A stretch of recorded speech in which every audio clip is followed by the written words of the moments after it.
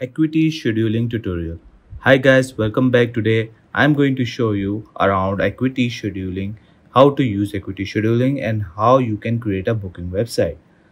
So let's get started. First, what you have to do is you will simply come to acuityscheduling.com and you will land on this platform. Right here, Acuity is an amazing platform that allows you to create your own booking and scheduling website. It works with Squarespace and other platforms. It allows you to create your own scheduling website and run a business online. So today I will show you how you can do that.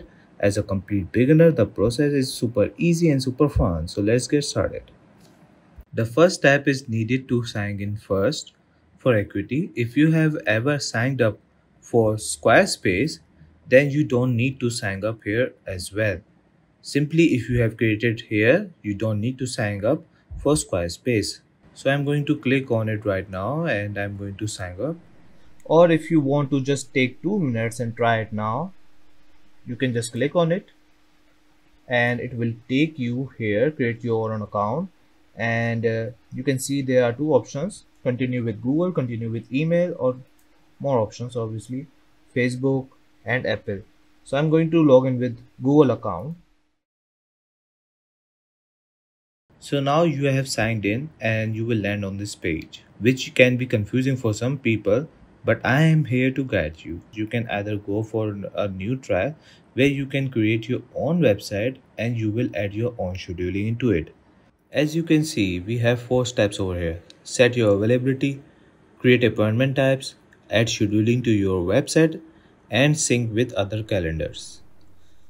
So right now we are at the first step of the scheduling, which is set your availability. Obviously I have done this before, but I'm going to do it again. I'm going to close and I'm going to go at the default position where everything was. So what I'm going to do now, I'm going to set some time for every week for my availability. So right now, as you can see here, that Sayed Imran set us for availability. Yes, I want to set that. So I'm going to check here. I have regular hours every week. So I'm going to check here. And as you can see, we have the whole week over here from Sunday to Saturday. Obviously, Saturday, Sunday, I am closed. I'm not going to work on Saturday, Sunday. But yes, as you can see here, Monday, I can edit this that I am available from 10 a.m. to 3 p.m. only on Mondays. So whenever someone sees this, they already know that I am not available after 3 p.m. or before 10 a.m. I have to contact for this service on Monday in these timings. Same goes with Tuesday, Wednesday, Thursday, Friday. So as obviously you can customize every single one of them, obviously. And like I'm going to set here like 9 a.m. to 12 p.m. So Tuesday I'm available for Tuesday, but only for 3 hours. Same goes with Wednesday. Obviously you can customize, you can add some message if you want, or if you don't want, it's on you. So this is the whole about the availability of your service. So you just go ahead and save from here. Next thing you can see here, calendar scheduling limits. We are going towards that section now. So in this section, we can see the first step: do not allow clients to schedule further than. So obviously we want 12 hours in advance and not more than 365 days, obviously, because this is a lot. This is a whole year. I'm going with 7 days in the future. So this is the time we are going to set. Do not allow clients to cancel or reschedule appointment less than 24 hours. Obviously they have to wait for canceling the appointment or rescheduling, so they need to wait for 24 hours. Appointments per time slot, we can set one or we can set more than any much you want. And if we see here, maximum appointments, accept appointments until fully booked, accept a max number of appointments, max hours, max number per day off, max number per week off. So you can just set whatever you like to do for your services and just go and save this. Once you save this, this will be add it to your website. Now if we go, so if we click on create appointments tabs, now this is the second step.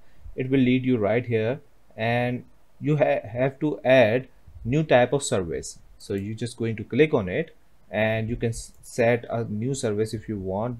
Obviously it's giving an example like aromatherapy, so we can just write that aromatherapy.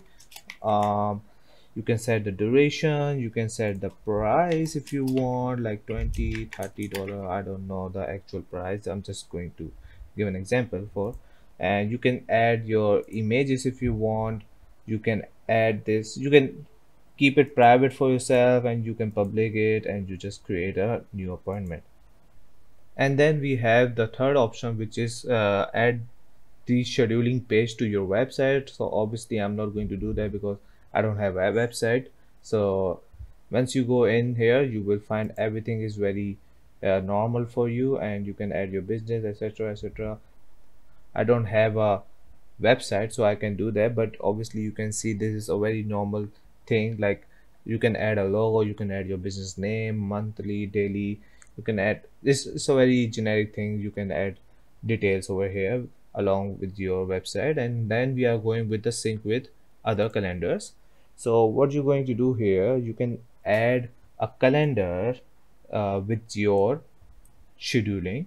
So obviously if you want to connect with Google Calendar, iCloud, Outlook Office, Outlook Exchange, Outlook.com, so these are the just calendar you can sync with the scheduling.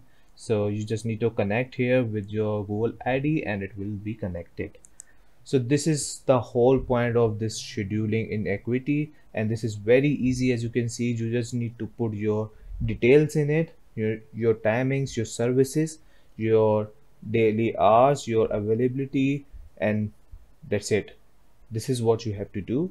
And thank you for watching. I hope you will understand and you will be able to do this in the future. Thank you.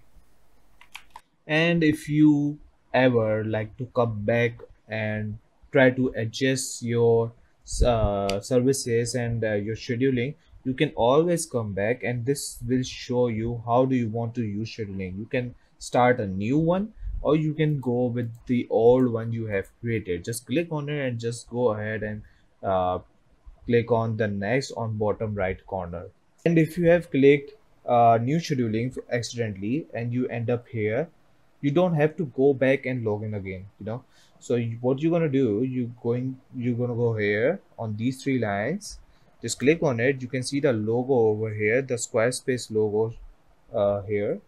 Just click on it. This will lead to your dashboard. Here you can see your all scheduling for your all websites. So you can create also here, or you can start continuing your old scheduling.